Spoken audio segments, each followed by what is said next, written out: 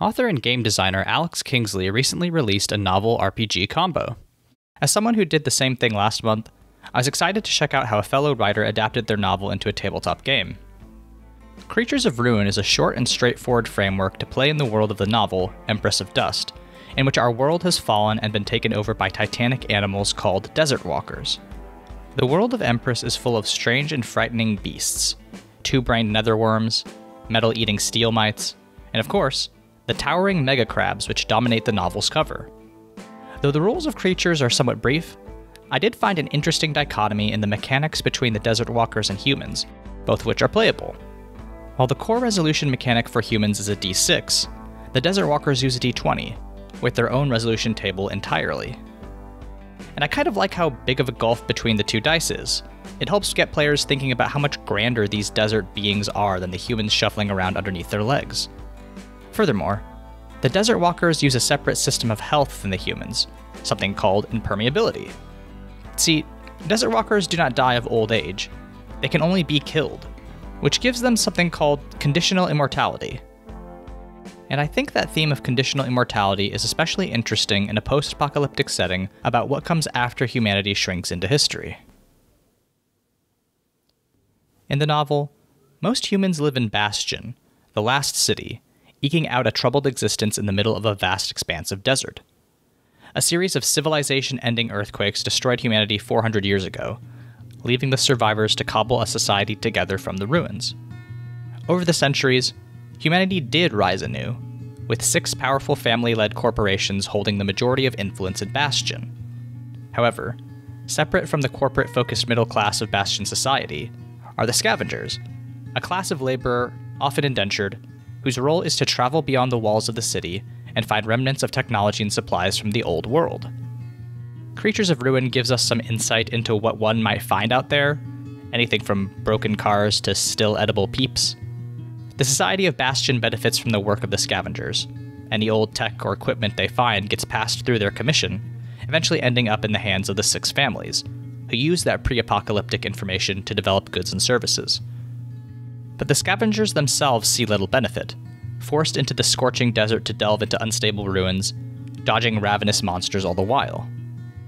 So put upon are the scavengers that they must abandon the names from their old lives, instead taking on the names of brands from centuries past. It's not uncommon for a scav team to consist of people named Lenovo or Oreo. And I think this last bit, using brand names as a tool of dehumanization, is indirectly in conversation with the novel's concerns about immortality. Because in a story set 400 years in the future, why would anyone remember the names of institutions or corporations that have been gone for hundreds of years? Well, the existence of the scavengers themselves answers that question. Ever since we started ramping up plastic production in the 40s and 50s, human society has increasingly been able to create long-lasting, durable materials that do not degrade or break down in the same way that cloth and wood, and even various metals do.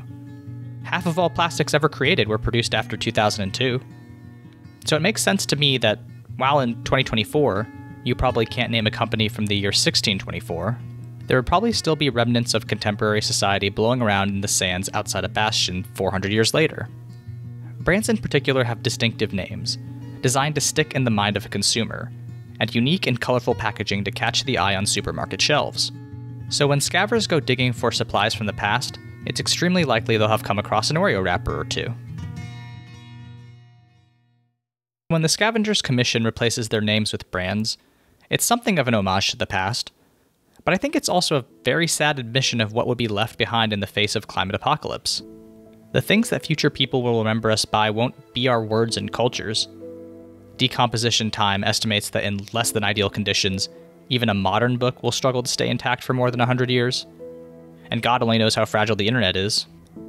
No, it's the objects we made to last forever that are going to outlive us, no matter how useless they will be in the context of the future. I'm not a climate doomer, I'm really not, but Kingsley's portrayal of a world where the only everlasting remnants of our current era are consumables, manufactured for consumers long dead, does prompt my thoughts to stray toward the catastrophic. However, I don't think Kingsley's game and novel believe that immortality is destined to be a reminder of humanity's hubris. We see their hopeful tone in the way dependence on humans is spoken of in Creatures of Ruin's titular myth, But the true masters of the immortal, the desert walkers, and especially the mega crabs, choose a path out of the wreckage of the past, a path that defies expectations for the new most powerful beings on the planet. If you read through the descriptions of the desert walkers, both in the game and the novel, it's clear the planet is carcinizing, with animals developing increasingly crab-like features. In a few thousand years, it wouldn't surprise me if the world of Empress was entirely dominated by crabs. But, at least for now, it does not seem that the crabs seek conquest. By contrast, the crabs have a much different philosophy, portrayed in their death mechanics. Quote, "If you feel your character has achieved inner peace, then you ascend to the serenity," end quote. And for a group of nearly immortal creatures, I think that's a very interesting belief, that the ultimate goal is not perpetual motion, but to find some sort of permanent satisfaction. The game suggests that desert walkers can speak to those who have gone beyond, dispensing wisdom to the creatures that still need it. It's a quiet, humble place to end for a group of beings whose enormous frames dominate the world of the novel, but I think it's a fitting one. I think a lot about what people will think of me when I'm gone, when the servers of YouTube are cold and lifeless, when even the people I've met can't recall my name. And I don't know if that's a useful exercise. Chances are, if people remember you in 1,000 years, you were probably a bad person, or perhaps were built from something designed to outlast people entirely.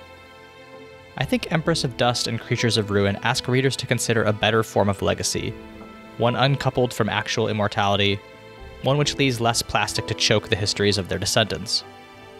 Perhaps the best way to live on is simply to live well, to teach and love those you are able, and when the weight of history finally catches up to you, hope you might find serenity in the silent desert wind. Thanks everybody for watching. I really appreciate anyone who takes the time to see what I'm saying about tabletop games. If you want to help me keep the channel going, you can send me a tip at my Ko-Fi in the video description. My background picture is Liquefied Image by Adrian on Unsplash. My profile picture is by Eater Outsider on Tumblr. If you want to find more of my work, I'm at aavoit on Blue Sky, Monster Factory Fanfic on Tumblr, but my main site is aavoit.com, where I talk about games and writing. I also just released a novel RPG combo, Detente for the Ravenous, which you can find at aaronSXL.itch.io. If you like Spire and Heart and horrific body horror, I think you should check it out. I also do another podcast, Mortified the Friendship Quest, where me and my friend Layla do critical media analysis.